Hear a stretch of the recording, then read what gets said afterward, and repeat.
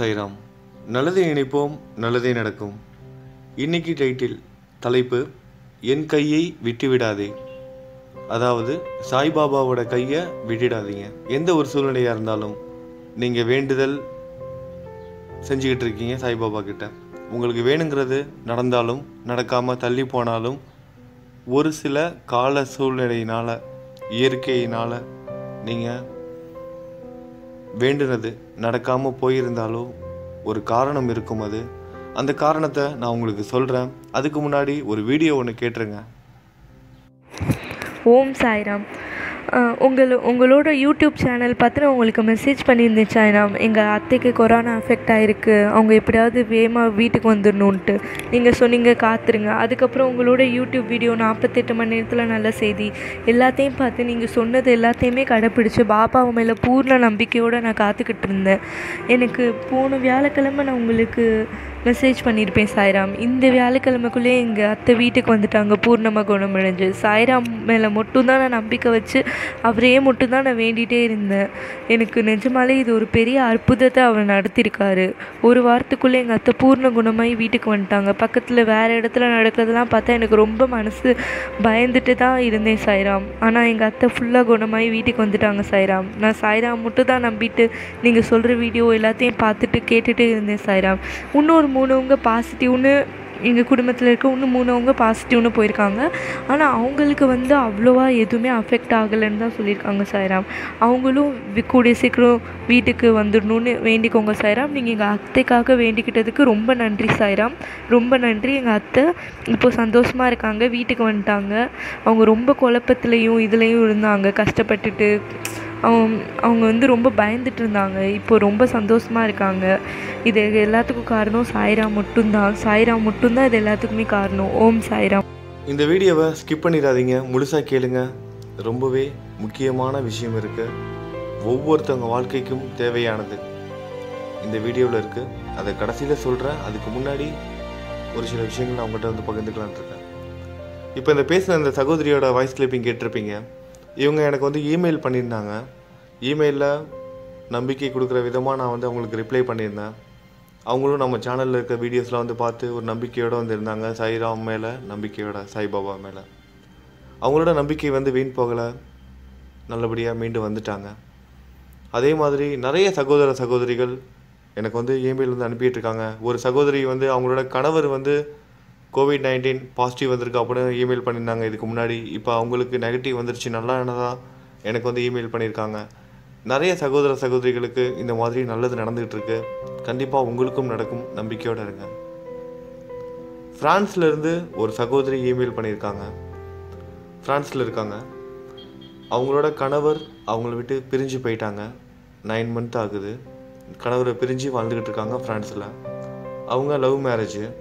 அதனால் அவங்க குடும்பத்தில் இருக்கிறவங்களோட சப்போர்ட்டும் இப்போ அவங்களுக்கு கிடையாது. வெளிநாட்டில் இருக்கிறாங்க, கணவனோட ஆதரவும் இல்லாமல். அந்த சகோதரிக்காக பிரார்த்தனை பண்ணிக்கோங்க. அதே மாதிரி இன்னொரு சகோதரி நியூசிலாந்தில் இருக்காங்க.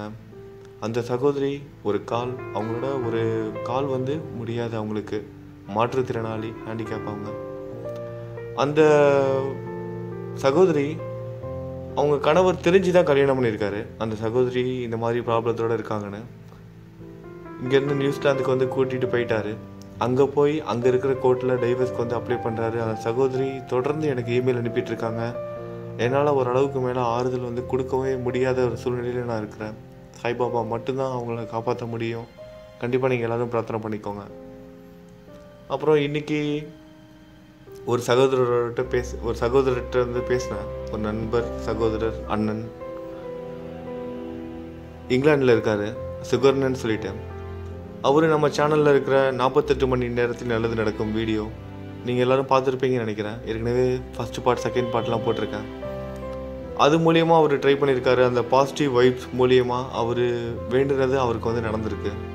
அவருக்கு கிட்டத்தட்ட இந்திய ரூபாய் மதிப்பில் 100 கோடி பக்கம் கடன் இருக்குது. நிறைய பிஸ்னஸ் பண்ணிகிட்ருக்காரு. கூடவே ஆம்புலன்ஸ் டிரைவராக ஒர்க் பண்ணிகிட்ருக்காரு. இந்த டைமில் ஆம்புலன்ஸ் டிரைவராக ஒர்க் பண்ணுறது எவ்வளவு ரிஸ்க்குங்கிறது நம்ம எல்லாருக்குமே தெரியும். அவர் அந்த வேலையை செஞ்சிட்ருக்காரு. நூற்றுக்கணக்கான COVID-19 பாசிட்டிவான பேஷண்ட்டை டெய்லியும் வந்து வண்டியில் வந்து கூட்டிகிட்டு போயிட்டுருக்காரு ஆம்புலன்ஸ்க்கு, ஹாஸ்பிட்டலுக்கு. ஒரு இக்கட்டான சூழ்நிலையில் அவரோட குடும்பத்துக்காக வந்து பிரார்த்தனை பண்ணுவோம். அதே மாதிரி அவர் நிறைய நல்லது வந்து செஞ்சுக்கிட்டு இருக்காரு. அவரால் முடிஞ்ச ஹெல்ப்பு, இவ்வளவு கடன் பிரச்சனையில் இருந்தாலும் இதெல்லாம் தாண்டி நம்பிக்கையோட இன்றைக்கி பேசின ரொம்ப ரொம்ப நம்பிக்கையோடையும் ஒரு பாசிட்டிவான வைப்ரேஷன்லையும் பேசுகிறாரு. அவர்கிட்ட பேசினதுக்கப்புறமா எனக்கும் நிறைய நம்பிக்கை வந்திருக்கு, நம்மளாலேயும் முடியும் அப்படிங்கிற மாதிரி நம்பிக்கை. அவர் பேசுகிறாரு, அசால்ட்டாக வந்து சொல்கிறாரு எனக்கு வந்து இவ்வளோ கிரெடிட் ப்ராப்ளம் இருக்குது அப்படின்னு. ஆனால் அதே டைமில் அவர் நிறைய நல்ல விஷயங்களும் செஞ்சிட்ருக்காரு, நிறைய உதவிகள் செஞ்சிட்ருக்காரு. இங்கிலாண்டில் உங்களுக்கு யாருக்காவது நம்ம சாய் குடும்பத்தில் இருக்கிறவங்களுக்கு ஏதாவது உதவி தேவைப்பட்டுச்சுன்னா என்னை காண்டாக்ட் பண்ணுங்கள், என்னால் முடிஞ்ச உதவியை செய்கிறேன் அப்படின்னு வாலண்டியராக வந்து சொன்னார். அவருக்காக வந்து பிரார்த்தனை பண்ணுவோம். அதே மாதிரி சகோதரி அனுஷான்னு சொல்லிட்டு ஒருத்தங்க நம்ம சாய் குடும்பத்தை சேர்ந்தவங்க எனக்கு வந்து இமெயில் பண்ணியிருக்காங்க. அவங்க இருக்கிற அப்பார்ட்மெண்ட்டில் பக்கத்தில் இருக்கிற ஃப்ளாட்டில் வந்து 2 டாக்டர் இருக்காங்க, doctor Gowda and doctor Deepak. இவங்க 2 பேருக்கும் COVID-19 பாசிட்டிவ் வந்திருக்கு. இவங்களுக்காக வந்து பிரார்த்தனை பண்ண சொல்லி கேட்டிருக்காங்க நம்ம சாய் குடும்பத்தில். டாக்டர்ஸ் இன்றைக்கி உங்களுக்கு எல்லாத்துக்கும் தெரியும், அவங்க வந்து இன்றைக்கி மட்டும் கிடையாது, எப்போயுமே அவங்க கடவுளுக்கு சமமானவங்க. இந்த சூழ்நிலையில் அவங்களோட உயிரை வந்து பணயம் வச்சு வந்து ஒர்க் பண்ணிகிட்டு இருக்காங்க. அவங்க வீட்டில் இருக்கிறவங்க கூட அவங்க வந்து டிஸ்டன்ஸ் வந்து கீப்பப் பண்ண வேண்டிய சூழ்நிலை. அவங்க மட்டும் கிடையாது, இதுக்கு முன்னாடி நம்ம பேசுகிற அந்த சுகர்னு சொல்லியிருந்தாலும் அவங்கள்ட்ட அண்ணன், அவர்லாம் வந்து பார்த்திங்கன்னா ஆம்புலன்ஸ் டிரைவராக இருக்கார். அவங்க குழந்தைங்ககிட்ட கூட வந்து அவரால் வந்து நெருங்கி வந்து போக முடியல. என்கிட்ட ஃபோனில் பேசும்போது சொன்னார், ரொம்பவே இக்கட்டான சூழ்நிலை. இந்த மெடிக்கல் ஃபீல்டில் இருக்கிற எல்லாருக்காகவும் பிரார்த்தனை பண்ணிக்குவோம். இதே மாதிரி நிறைய நண்பர்கள் இந்த COVID-19 பாதிக்கப்பட்டு எனக்கு வந்து இமெயில் பண்ணிக்கிட்டு இருக்கீங்க. உங்களோட நேம்லாம் சொல்லலேன்னு நீங்கள் எதுவும் கவலைப்படாதீங்க.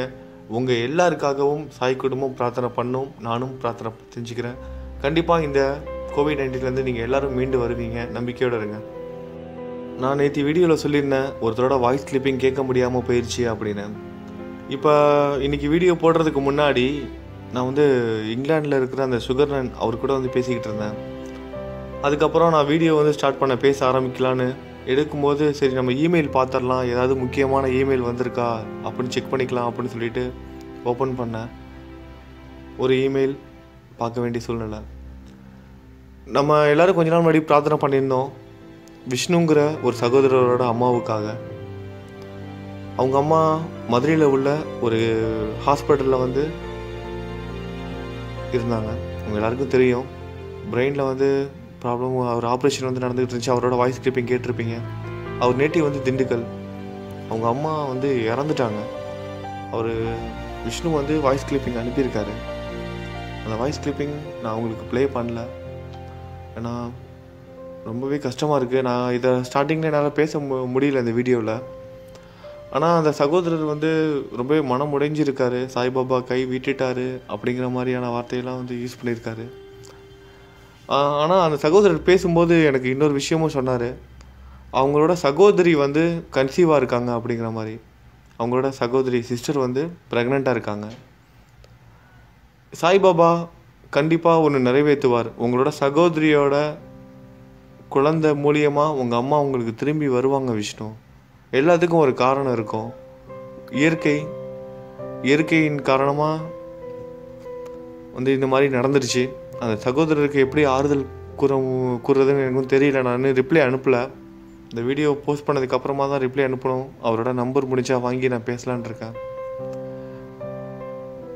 விஷ்ணுக்கு நான் ஒன்று தான் சொல்லிக்கிறேன்.